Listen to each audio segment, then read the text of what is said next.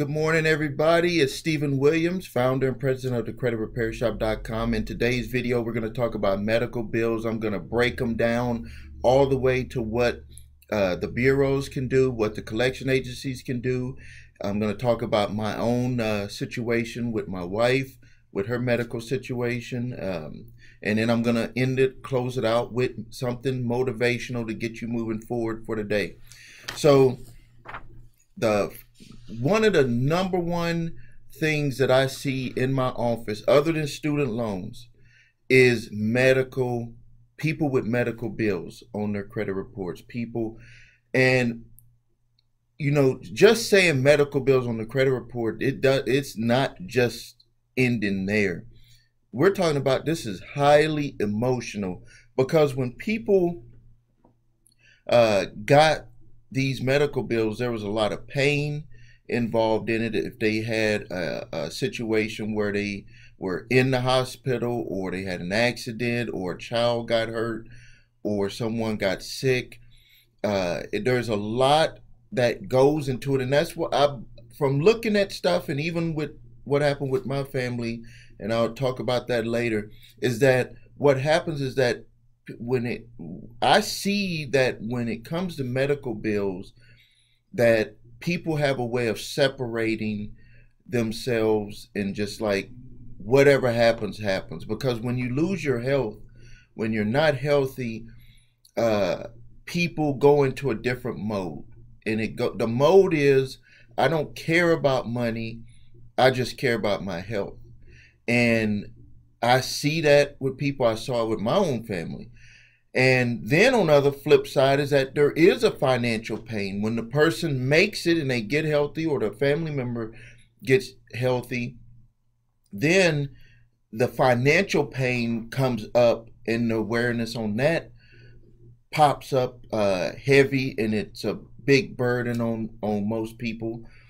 And then they go into a depression type phase, and everybody lives through depression in different ways. Some people just can't do anything. Some people can move through life, but they don't feel good, and they hide their depression, and then all of a sudden they boil over, and something happens, and then it's revealed that the person was depressed the whole time. And then the reason why people feel that way and go into depression is because they feel like no one is really on their side.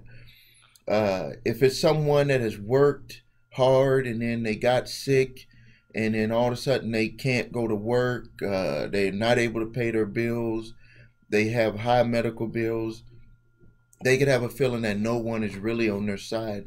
And that works in the further depression, where the person just feels like, everything bad is happening to me. It's like a snowball. It's just getting bigger and bigger.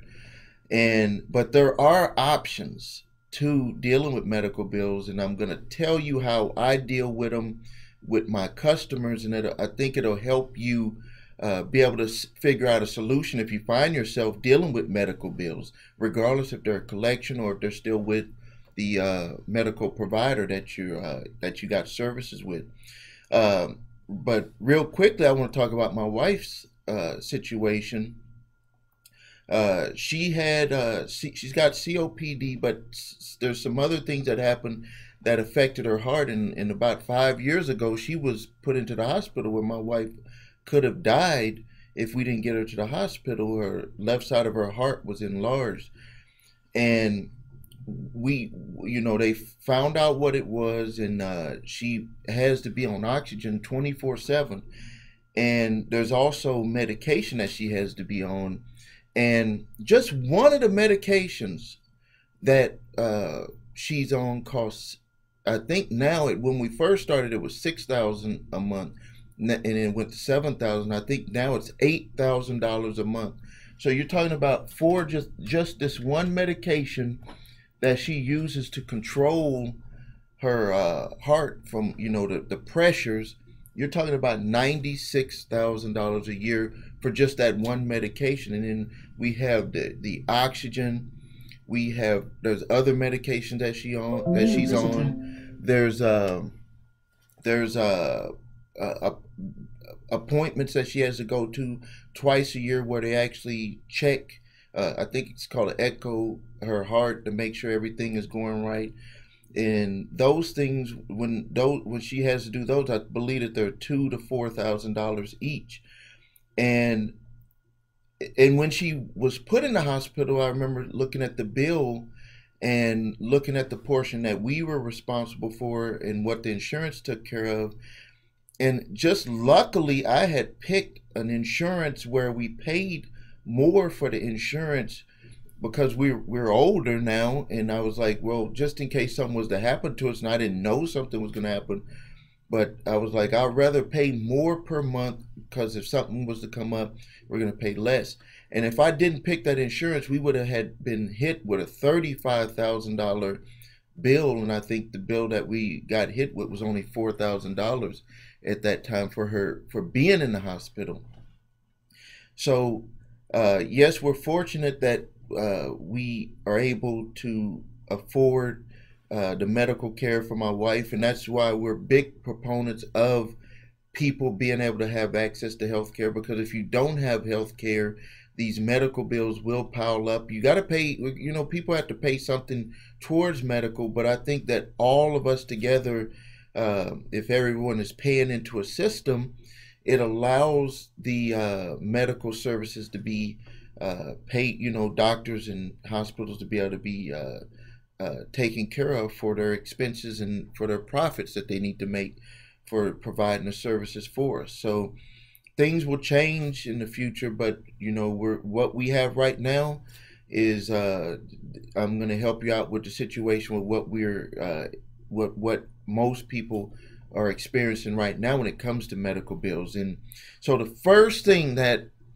you should do, just so your medical bills are not going to hold you back if you need to use your credit for anything, is that your medical history cannot be placed on your credit reports. And I've seen where now the hospitals or the doctors they're doing something different to not disclose, because they could actually disclose your medical condition by the way that they bill you with the name of the hospital or the name of the procedure on the medical document. Like there's a service, I had a colonoscopy, and in the name of their company, they have the service that they provide. So if they bill you with that, they're actually breaking a law because they're disclosing your medical history. It's weird, it's a technicality, but they can't do that. And we see it all the time where on the credit reports, they're accidentally disclosing people's medical history or condition by the way that they're billing on the credit report. The way that they put their information on the credit report, they're accidentally disclosing. So what they've started doing now to not disclose the medical history, and when they are doing the medical bills, is they'll put the doctor's name or they'll put the hospital on there.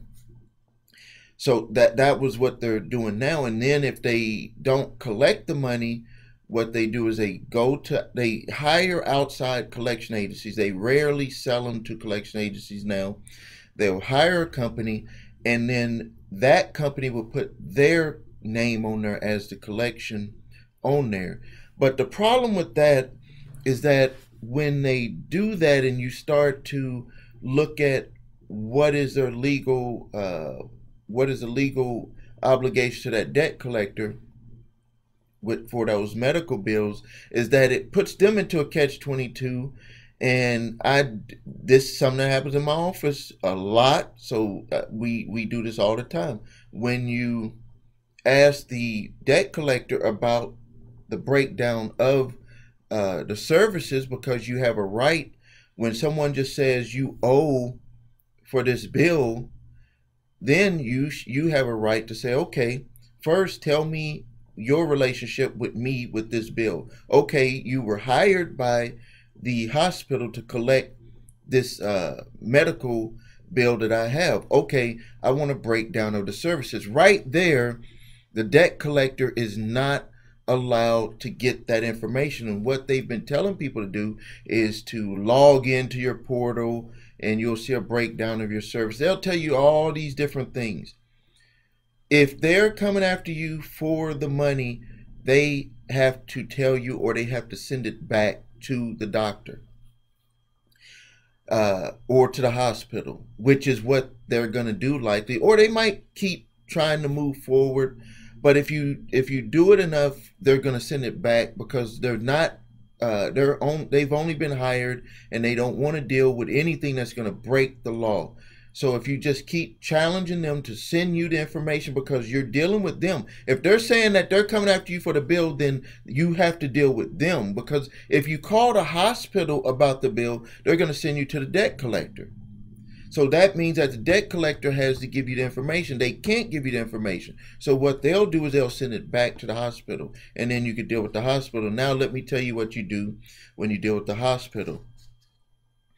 Because before it gets to a debt collector, every hospital has a collection division where they'll give you the opportunity to make payments directly to them without going to a debt collector.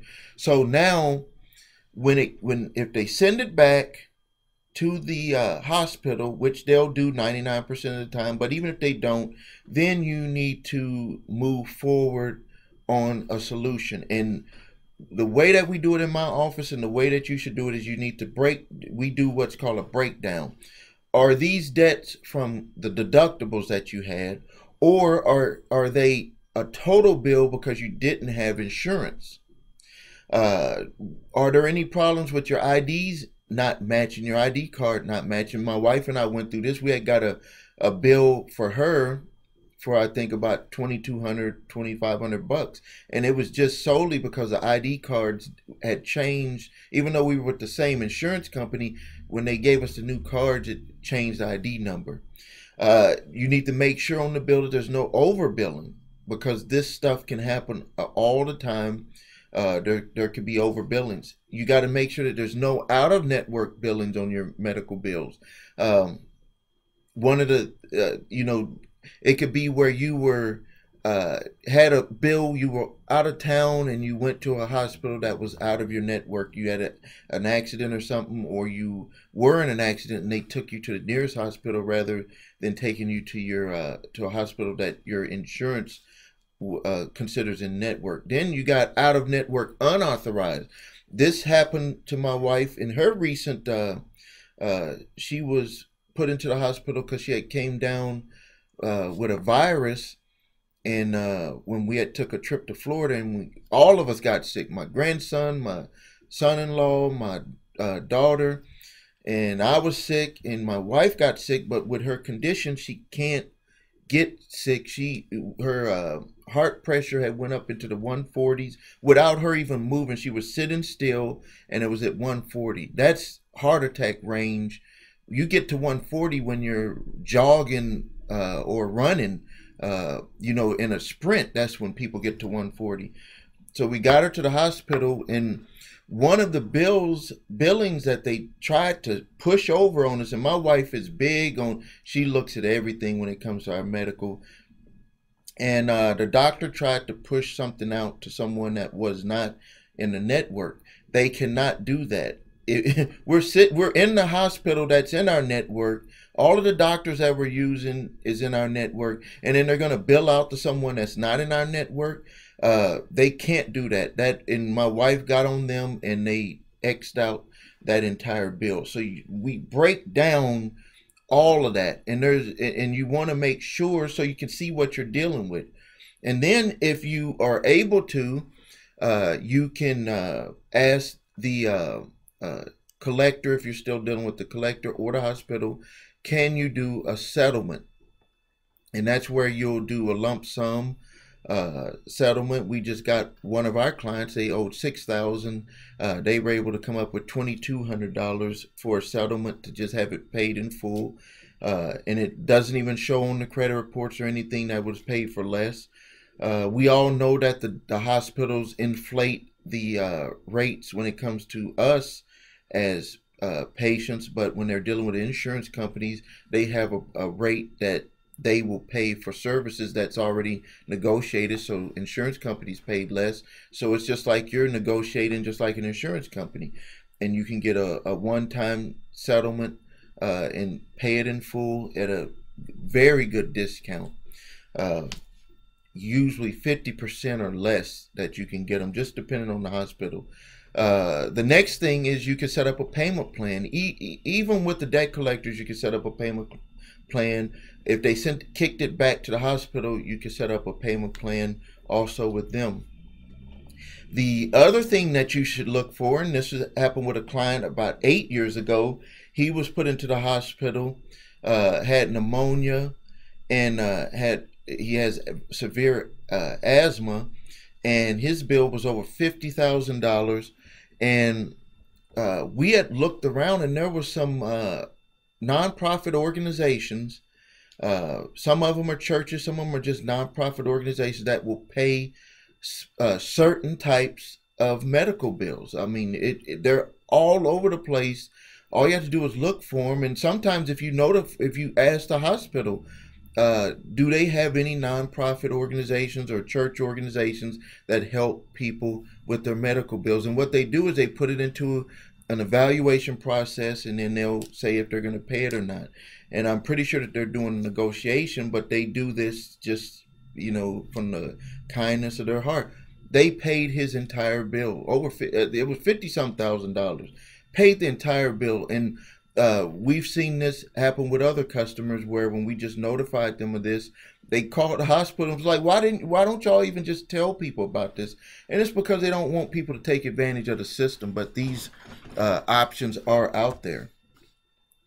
So if you run into that, this is the way that we handle dealing with medical bills. This right here, this is very good information. Now, to close out the video, I want to talk about motivation. I want to talk about that your life, number one, all of us, me and you who I'm talking to, you can be just as good as anybody else. No one is better than you. No one is more talented than you, and you're no more talented than anybody else. The only difference is that you have to become more aware of yourself. You have to understand that your success is going to look different than my success. Your success is going to look different than someone else's success on something that you want to do. So if you're a sports player, if you want to be in business, you can be just as successful as anyone else. It's just that you have to have in your mind and understand that your success won't look like that person's success. That's where we get trapped. That's where we, one of the biggest mistakes we make. And I believe we run into that because we're like the person, if the person is coaching us, or we want to be like that person, so we're trying to follow like that person. And then when our success doesn't look exactly like theirs, we think that we failed, when all we have to understand is that my success, listen to me, my success, your success is just going to look different. But in the end, you are successful. You are successful.